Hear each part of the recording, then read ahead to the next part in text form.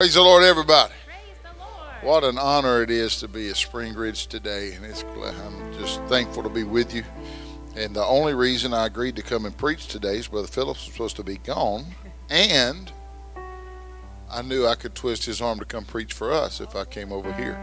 So last week I got to see a video of Brother Nate singing in JNT. And I told Brother Phillips, you can only come if you bring Nate with you, and he comes to sing when you come. So it is great to be here. Would you give your great pastor and his family a hand of appreciation? God is so good, isn't he? Amen. You can be seated just a moment. I got to visit a second. There's a couple people I don't know here. And so I want to say hello, and I'm thankful to be in the house of the Lord. I do love to preach. There's two things that make me want to preach. It's good preaching. Bad preaching, and you have a lot of good preaching around here, but it's not just that. I have trouble. Any of you ever have trouble just living for God in some of the areas you know what's right, but it's hard not to? When I hear Brother BJ play the bass, I get a little covetous, and I hear all the talent you guys have, and and your sister Phillips, Brother Phillips, I appreciate their example, not just here at church. But Brother Phillips and I, friendship is, I don't know how you would describe it. We pick up, no matter how long it's been since we talked. If it's been months or weeks or days, we just pick right up where we were the last time. I called him this week, and he was between chapel services. He'd been to the elementary school, I believe, and was going to the high school.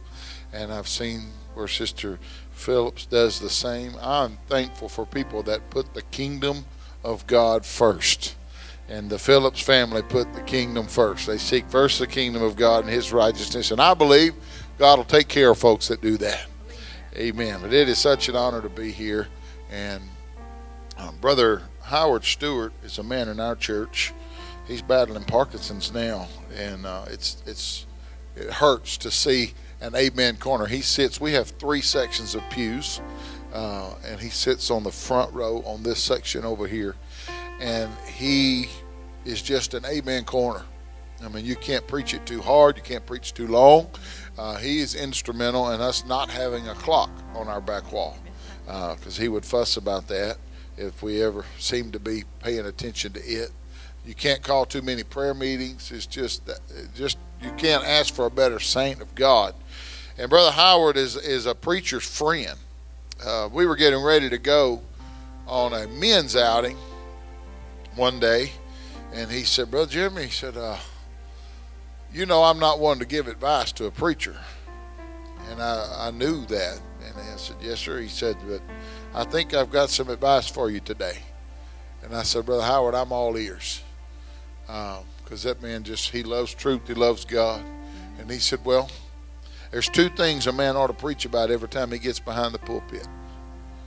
I said, okay. He said, first off, every time you stand behind that sacred desk, you ought to preach about God. I said, well, yes, sir, I agree.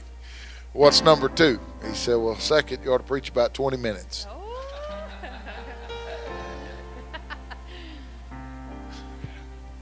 Brother Kraft used to tell us 20 minutes is long enough for a good preacher and way too long for a bad one.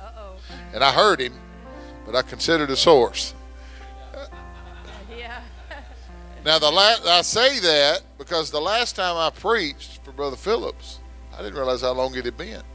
But if I'm correct, the last time I preached for Brother Phillips was the launching service of Brother Bourne's church in Natchez. And Brother Phillips said, how about riding with me to Natchez this afternoon, and we'll go be in Brother Bourne's first service. I said, yeah, that sounds great. What time's the service start? He said 2. I said, well, that means we need to get on the road about 11:30 to get there in time. He said, that's right. And he turned the pulpit over to me about 11:15. We left at 11:30. I preached about 10 minutes. So I've got 10 minutes to go over today if I miss, because the last time. Is that right? Amen.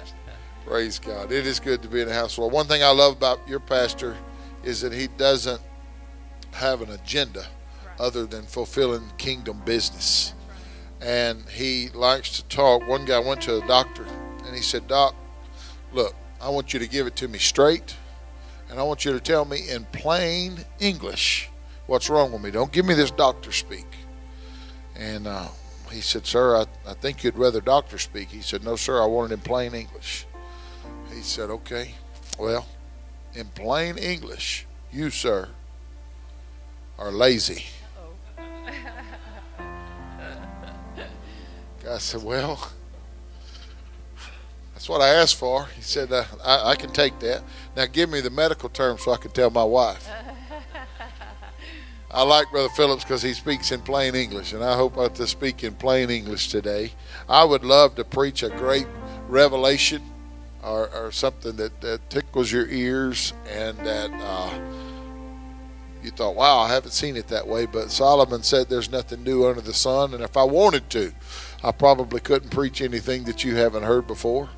But my message this afternoon is as simple as it gets. I say afternoon. Our church, we have Sunday school at 2 and Pentecost Live at 3. So I'm used to it being daylight. Yeah. And it's funny when we have somebody come and preach for us because they always say morning when it's daylight because they're used to morning service. And if it's dark, they say night. And so we throw them off, and so it throws me off. I just said this afternoon because I'm used to preaching in the afternoon. But I want to preach with the help of the Lord for a few minutes from Revelation 4 and from Colossians 1. Revelation chapter 4 says, thou art worthy, verse 11. Thank you very much. The Bible doesn't command us to stand in reverence to the word, but Jesus stood up for it to read, and we've made it a sign of our appreciating the word of God. There's nothing wrong with it. Revelation 4 and 11, thou art worthy, O Lord, to receive glory and honor and power, for thou hast created all things. Turn to somebody and say, you were created by God. You were created by God. He's God alone. He didn't need our help to create. And, turn back to him and say, and say, I saw a picture not long ago on Facebook. It had a little pew that only had room for one person. Right. And it said, when you don't feel like turning to your neighbor. Well, I don't see any of those here. Brother Phillips the only one's got one like that. So sorry about turning to your neighbor. And for thy pleasure they are and were created. Colossians chapter 1. This is Paul writing to the church, Colossae, in verse 16. He said, for by him were all things created that are in heaven and that are in earth, visible and invisible, whether they be thrones or dominions or principalities or powers. All things were created by him and for him. Lord, we thank you for your word today. Thank you for your sweet presence we feel in this house. We ask you to speak to us, God. We ask you to be anointed of you to deliver what you've laid on our heart. We give you glory for it. In Jesus' name, amen, amen. God bless you. You may be seated. I feel this message today. I feel it strongly. And I want God to be able to use us. I don't feel like I'm an evangelist. Some folks absolutely love to preach out. Your pastor loves to preach out. He said he'd pay to preach. I would too. But I'm not as crazy about preaching out as some. I do want to do God's will. And I feel like my abilities and giftings from God are less in the evangelistic category than in administrative. But we've got to fulfill all God wants us to do. And it's amazing how God uses you when you don't even realize he's using you. And I think Brother Randall taught today, and Brother Phillips gave an illustration. He told me, I wasn't here to hear it, but of a friend, a mutual friend of ours from decades apart when we met him. But now when I met him, he told me he was an agnostic.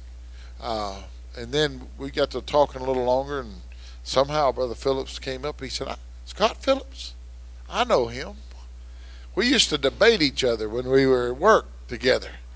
And I love that about Brother Phillips. He doesn't back down from what he believes. And he doesn't back down from what the Bible says. And if the Word shows something different than what we believe, then we're going to change our belief to line up with the Word of God. Amen.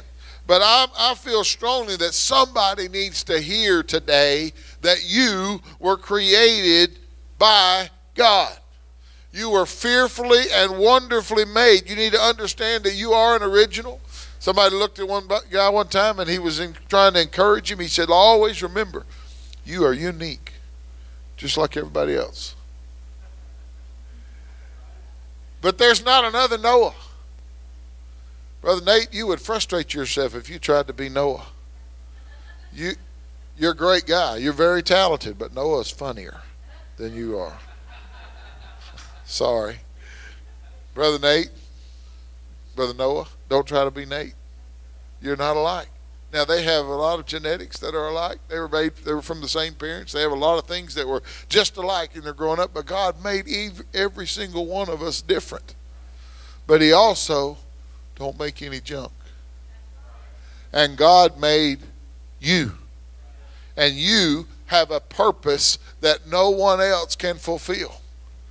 1 John 2:2 said he is the propitiation for our sins, and not for ours only, but also for the sins of the whole world. Anybody glad that all my sins are forgiven? All my hope is in Jesus. He's willing to take. I love Psalm 103. It says that God doesn't reward us according to our iniquity, and he won't keep his anger forever, and he will not always chide. And he does so amazing things in our life when we give it to him. But this verse here tells me that he's paid for more than I've experienced.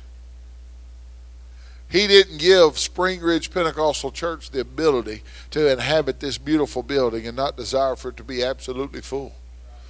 I think you ought to have so many here that you ought to have 2 main services on Sunday just to get them all in here. I believe that's God's will. And I get that because his word says that he is the propitiation, or the payment and substitute for our sins, but not just for ours, but for the sins of the whole world. Psalm 139:14. This is hard for some people. You ought to be able to read this verse while looking in the mirror and talking to God and say, I will praise thee, for I. Somebody say, I am fearfully and wonderfully made. That's hard for some people to look in the mirror and say, man, I like you. But you need to be able to.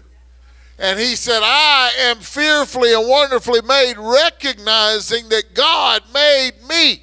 And if that's not enough, he looks again and says, wow, marvelous are thy works.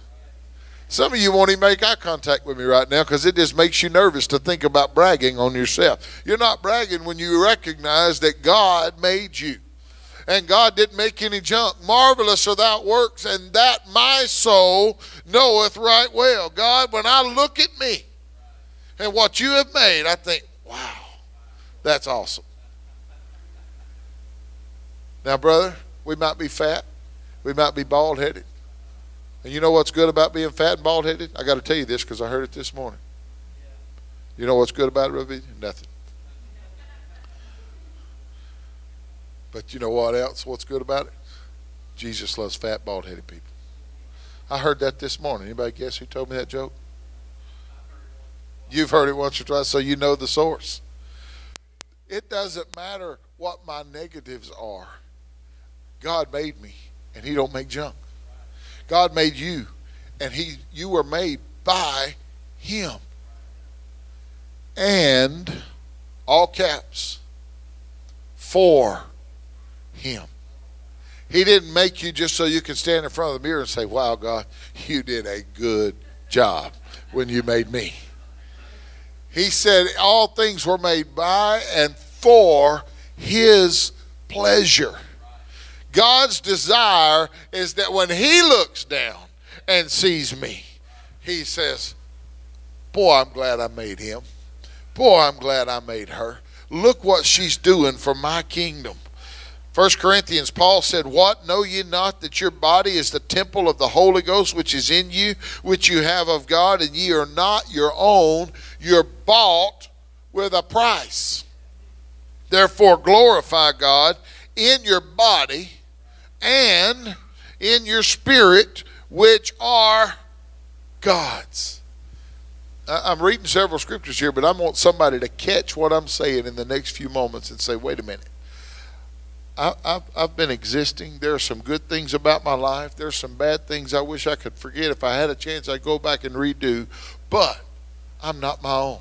Now, if you're here today and you haven't been filled with the baptism of the Holy Ghost with the evidence of speaking in other tongues, God wants that for you today. Because you were created by Him and for Him, and He wants to dwell in what He's created and get glory out of it. 1 Samuel chapter 17. Now, if I were preaching a youth rally, you would expect me to go to this passage. I think this text is preached more at youth rallies than anywhere else. But David, anybody know who David was in the Bible? David is minding his own business. He's got the lowest job in the family. Anybody ever had the lowest job in the family? Only me. I have. When I was 10 years old, we were incredibly blessed. All my friends and cousins had three-wheelers and different things, and we wanted one so badly, and we'd ask our parents, and they would tell us no, they were too dangerous. But in 83 or so, they started making four-wheelers. They started getting popular. 84 came along, and my friends got them. 85 came along, and my friends had four-wheelers, and I'd never had one. But my parents, my dad did something, just, you're talking about making a guy anxious. We got in the truck. We had a 3/4 ton single cab Chevrolet pickup that ran on gas or propane. How many's ever had a truck that ran on propane before? Brother Hayes raised his hand. It did. It had a gas tank, and it also had propane it would run on. We loaded up the four of us in that single cab truck, and he drove, and he said, I tell you what, guys, it was almost Christmas time.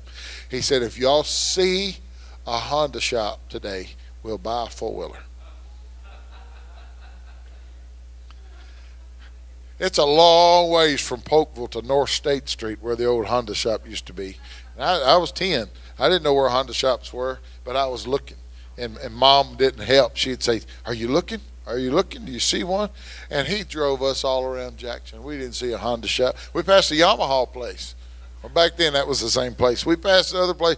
We was like, come on, we've got to find one. He had our hopes so high. And finally, we saw a Honda shop.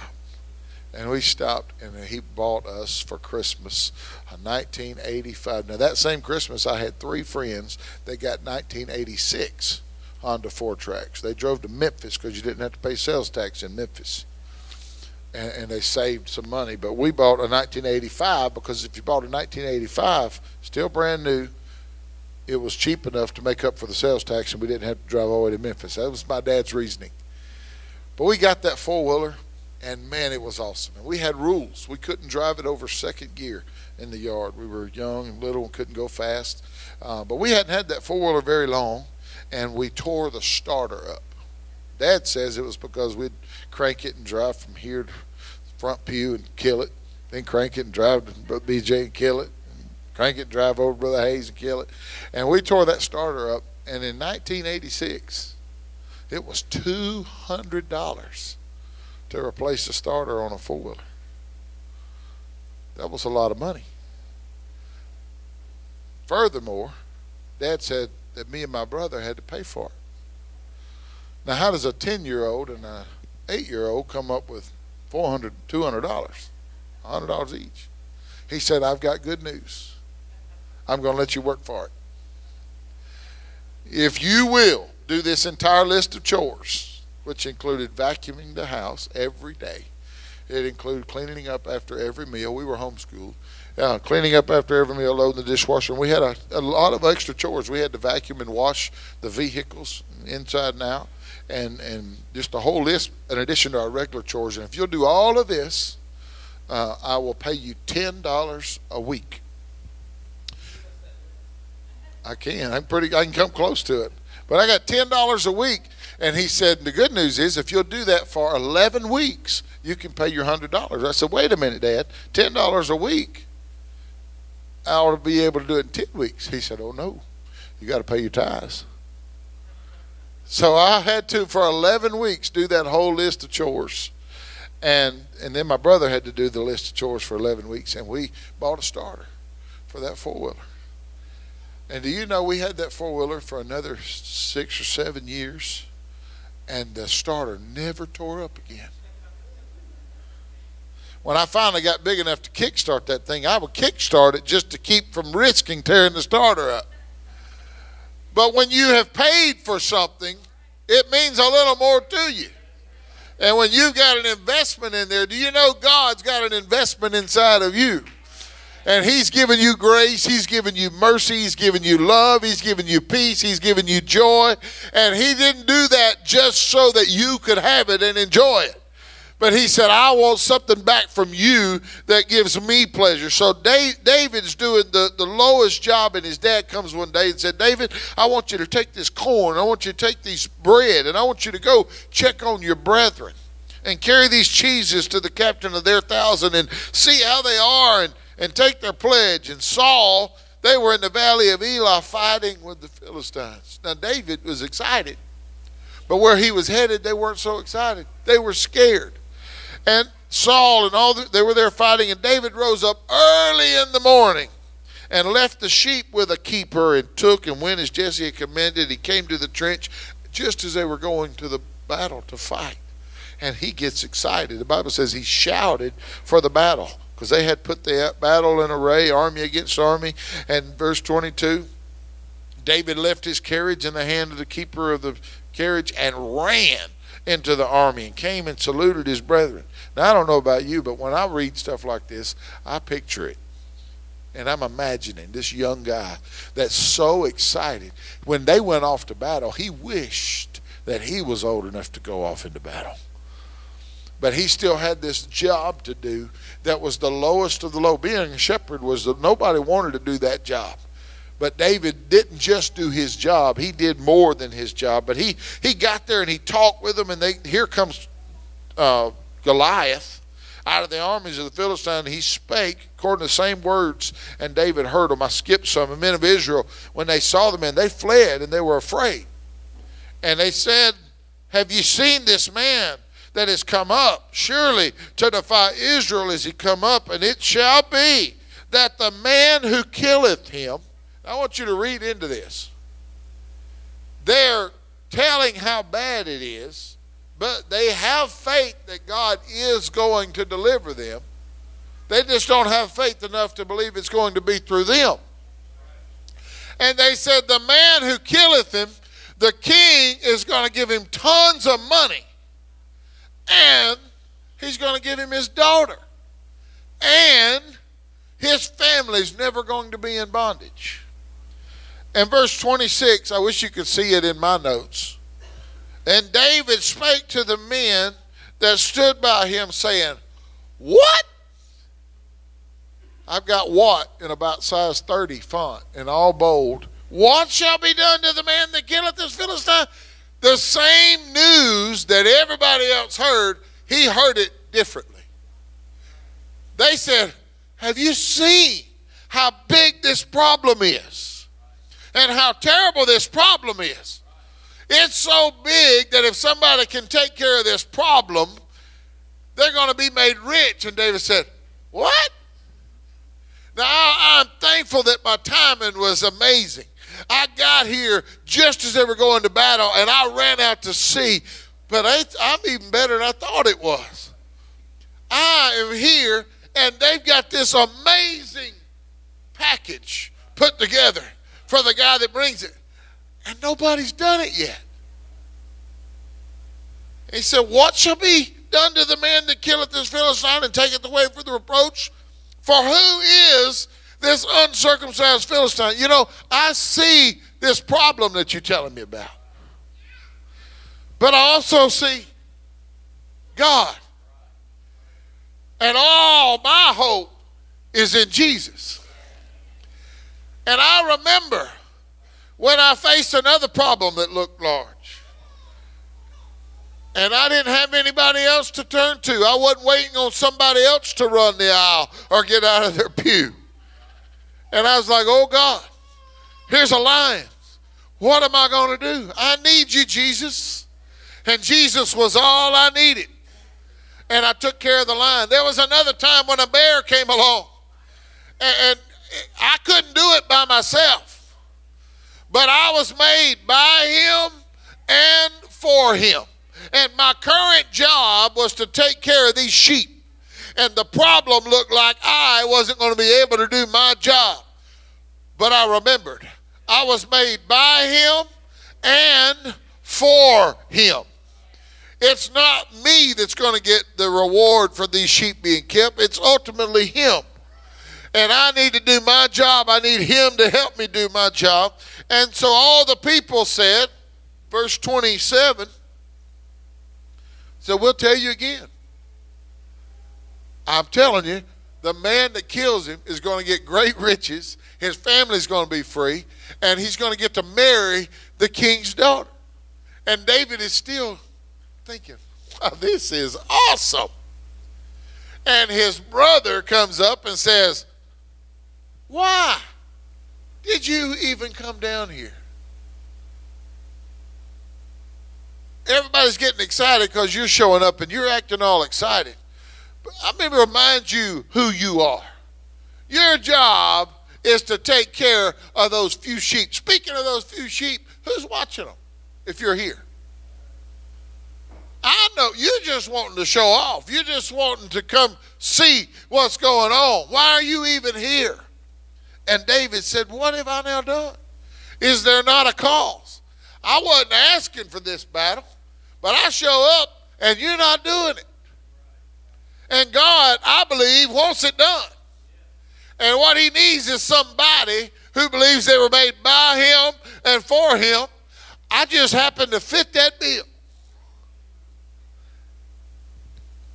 And so he turned towards somebody else. He gets through with Eliab getting onto it. And he turns, look at verse 30. He turns from him toward another and spake after the same manner. Did I hear right? What did they say would happen to the guy that kills this guy? And they answered him, you heard right. He's going to be rich. His family's going to be free. He gets to marry the king's daughter. And he said, well, can you take me to King Saul? This don't look right. All these warriors scared to death and this little bitty guy. And so they took him. They told Saul what he had said. And Saul sent for him. I love verse 32. And David said to Saul, let no man's heart fail because of King, don't worry. I got this. I know you got all them guys out there scared, but I am here now. You got to recognize David is not even a warrior. He's a teenager. And he's trying to comfort the king of all Israel, the commander-in-chief. He's saying, I got this. Don't worry about it. You see, King Saul, you can rest easy. I'm here, and all your problems are about to go away. It sounds crazy. But you know what? The God that was God of David is the God of insert your name here. And I don't know what jobs all need to be done. I could look around and name a few, and I'm not pastor here. But I could say, you know what? I know there's got to be a need for this and a need for this. And Spring Ridge Pentecostal Church is incredibly blessed with talent, with ability, with exactly the skill sets needed to accomplish everything God wants this church to accomplish. And if you don't already have it in here, then he's got you here to win the person that can do that.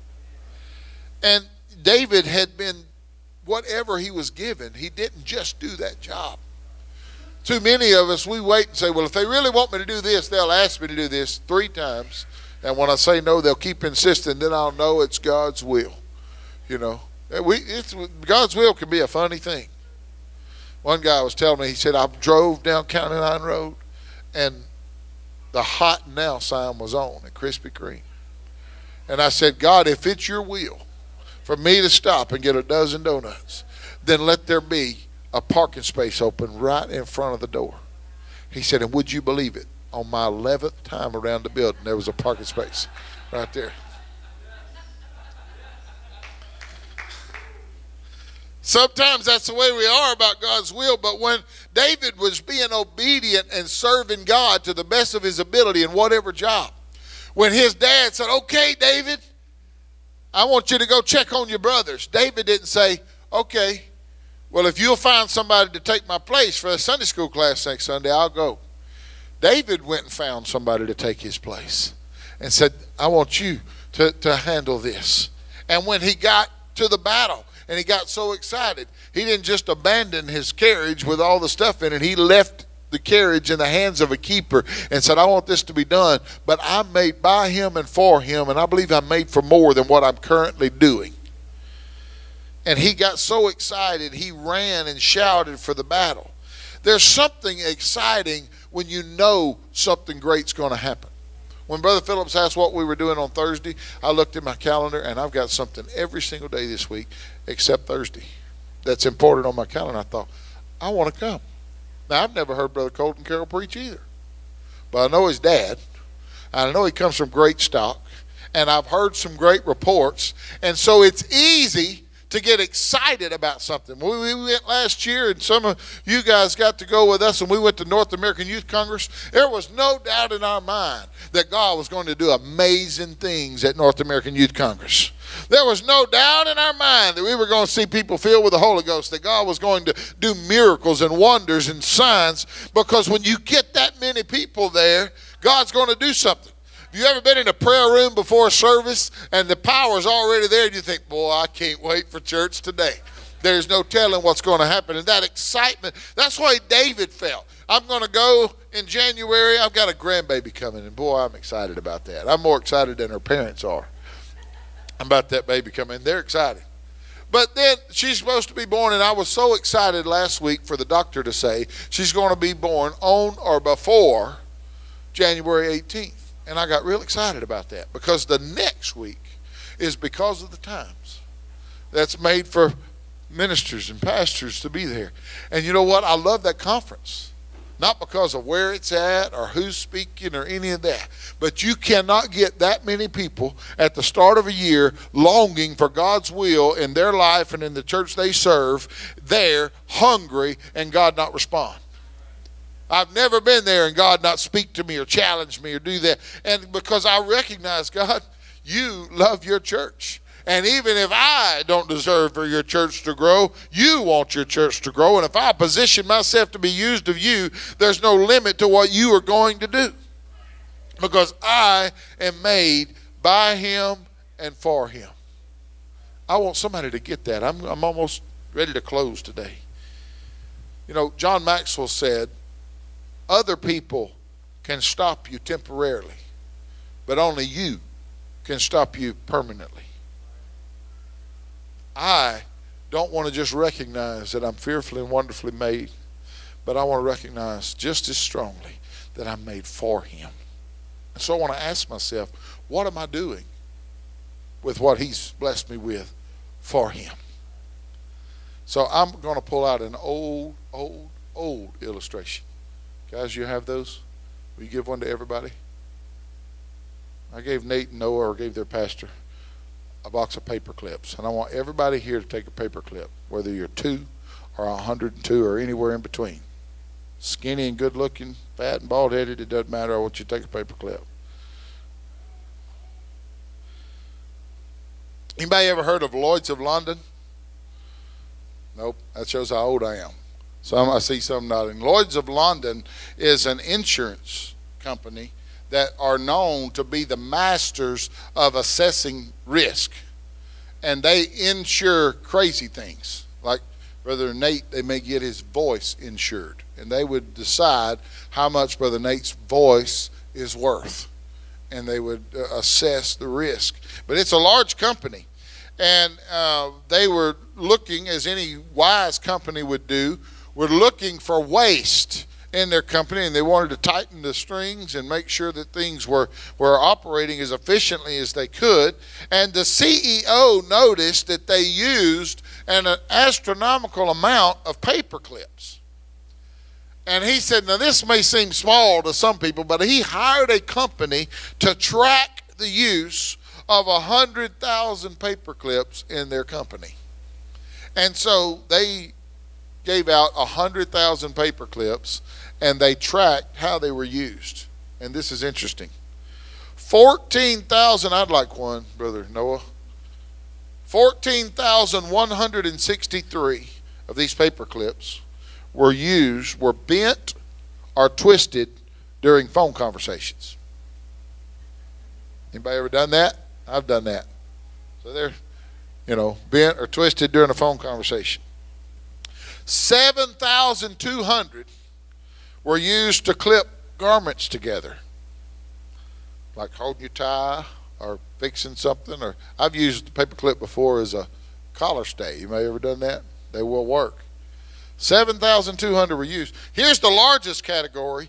19,143 of 100,000 paper clips were used for various games employees played.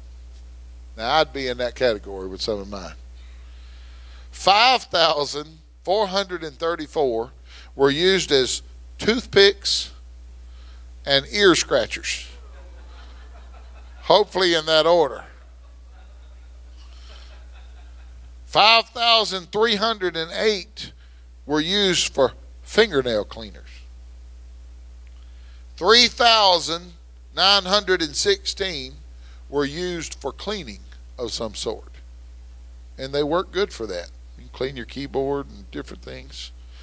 Now, this is actually the largest category. 24,550 of 100,000 paper clips were either lost in the shuffle, fell to the floor, discarded, swept up, or vacuumed into oblivion. And then there was one last category. 20,286, 1/5 of the 100,000 paper clips were used to clip papers together. Now, I didn't come to preach about paper clips this morning, but I'm preaching to people that were created by Him and for Him and for a purpose. And they were put in places to do jobs that no one else could do. I wonder what we would find if we could see the results of everybody in this building and what all we're being used for. You see, the problem with paper clips is they can easily be used effectively for things they weren't designed to do. They really do make good head scratchers. They really do a great job of cleaning the gunk and gook out from under fingernails. They really do work for things for which they were not necessarily created. And they're things that may benefit, but they have no eternal value. Colossians 3:2 says, set your affections on things above, not on things on the earth. God didn't put us here just to do earthly things. You may be a great plumber. You may be an amazing accountant. You may be awesome at typing and be a great secretary. You may be a wonderful woodworker. I get a little jealous every time I walk in this building.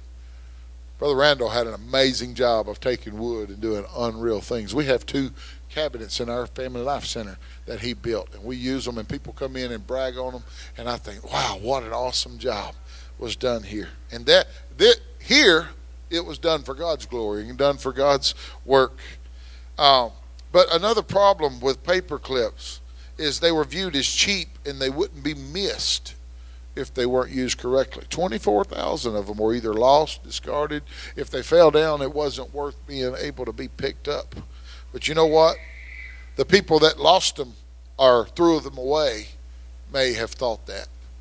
But the owner that paid a good price for them thought he'd like to see them used for what they were created for. 1 Corinthians 6:19. What? Know ye not that your body is a temple of the Holy Ghost, which is in you, which you have of God, and you are not your own? You're bought with a price. Therefore glorify God in your body and in your spirit, which are God's. And number 3, they were easily knocked to the floor or discarded. It didn't seem worth the effort to pick them up when they had fallen. That same guy that I preached to you about, and I'm closing if music wants to come. David. He defeated Goliath. He accomplished a lot of things for the kingdom of God. He also was used for things other than the purpose for which God created him, and tried to work it out his own way. And he messed up. He messed up greater than any of you. I don't think we have any murderers here, but if we do, God still said, that's the man after my own heart. He committed adultery. He did terrible, terrible things, which would make him say, I can never be used for the glory of God. But there was something inside of him that said, no, I'm created by him and for him. And when Nathan the prophet stand before me and I was trying to just go about mine, he painted a picture. He didn't tell me what I had done. He painted a picture of somebody else doing something, and it made me so mad I wanted to take the guy's life. And he said, thou art the man, David. David didn't crawl under the pew and think I'll never be anything for God. That's condemnation. That's never God. But conviction says, David, you did this.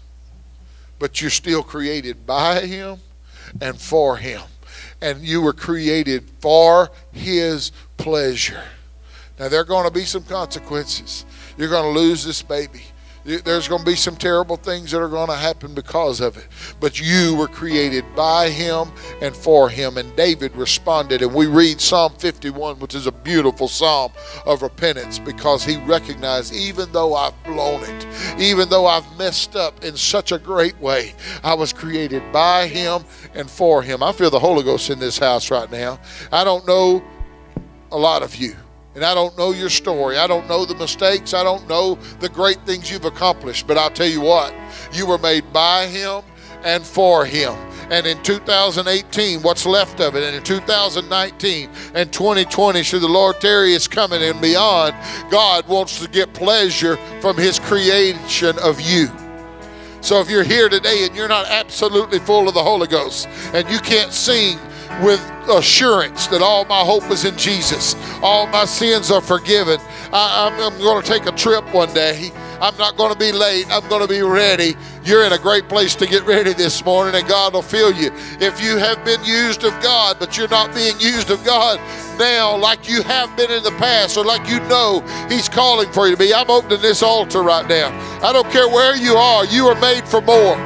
I don't care what you've accomplished, you were made to do more for the kingdom of God. You haven't gotten too old to be in the battle, to be in the fight. You see, later in David's life, when he had accomplished so many battles, nobody had killed giants before David did. But you read, after he did that incredible job, there were many giant killers. And finally a day came when David was in the success stage of his life, and he thought, well, this time when they go out to battle, I can just stay back. I don't have to give as much effort as I used to. That's when he fell. Because the devil has perfect timing. He knows exactly when you're at your weakest and what it's going to take to tempt you, and that's what he's going to come at you with. But if that's where you are or found yourself recently, you need to say, you know what? I'm made by him and for him. And on this November Sunday morning, it may be rainy outside, but the Holy Ghost is going to rain on the inside, and I'm going to be able to do what God wants me to do. Would you join me around this altar right now and give yourself all over again to God and recognize, God, I'm made by you and for you. If you want hope today, God will restore hope. If you haven't had the peace that you've longed for, you lay your head on your pillow and you just worry about what have I got myself into. God wants to restore all of that today. He wants this church to be full. He wants every Sunday school class to be full. He wants every service to be impactful and lives to be changed and this baptistry to be used regular. He wants this altar to be a place where new life is found on a continual basis. Would you talk to him right now? God, we come to you. God, our heart is ready, God, to be used by you. I want to be used for the purpose for which I was created, God. I want to fulfill your will in my life and in my family's life. Hallelujah. You and I were made to worship. You and I are called to love. You and I are forgiven and free. Oh, you and I embrace surrender. You and I choose to believe. You and I will see. We were meant to be. You and I were made to worship. You and I are called to love. You and I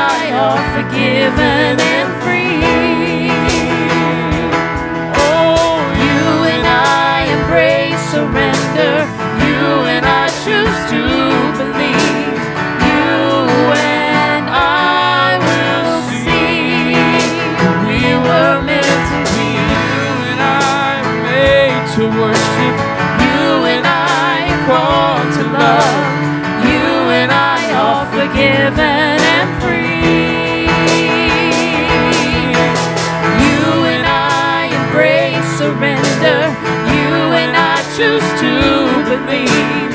You and I will see. We were meant to be. And even the rocks cry out, and even the heavens shout at the sound of His holy name.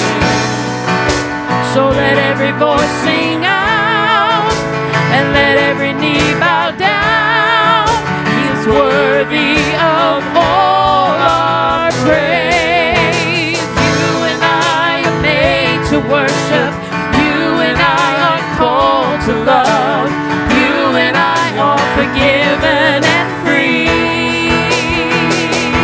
Oh, you and I embrace surrender.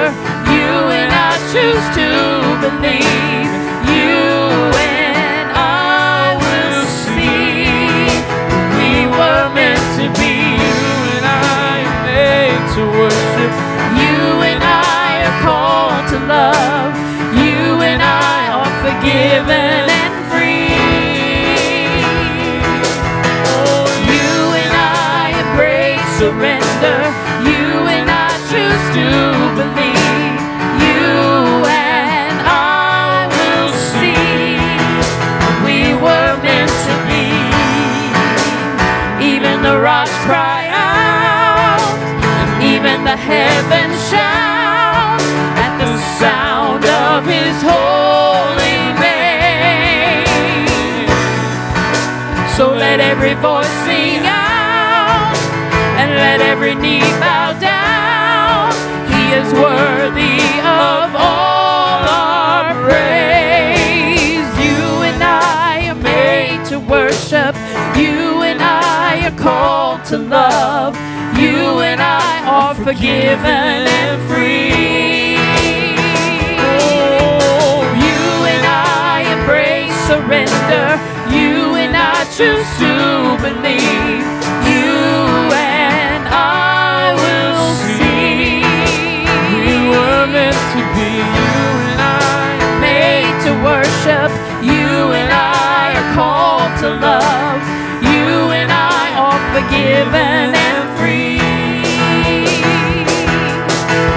You and I embrace surrender. You and I choose to believe.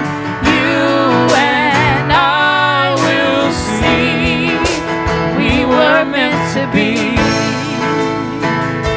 Oh, we were meant to be.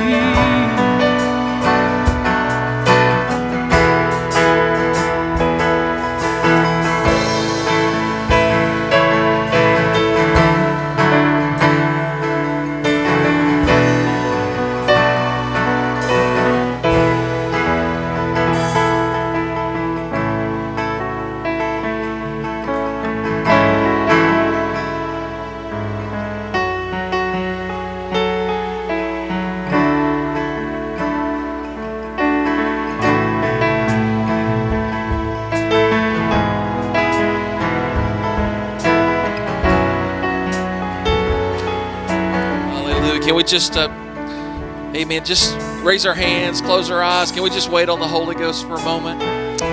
Lord, we love you today. Hallelujah, Jesus. We thank you for your word that you have given us today.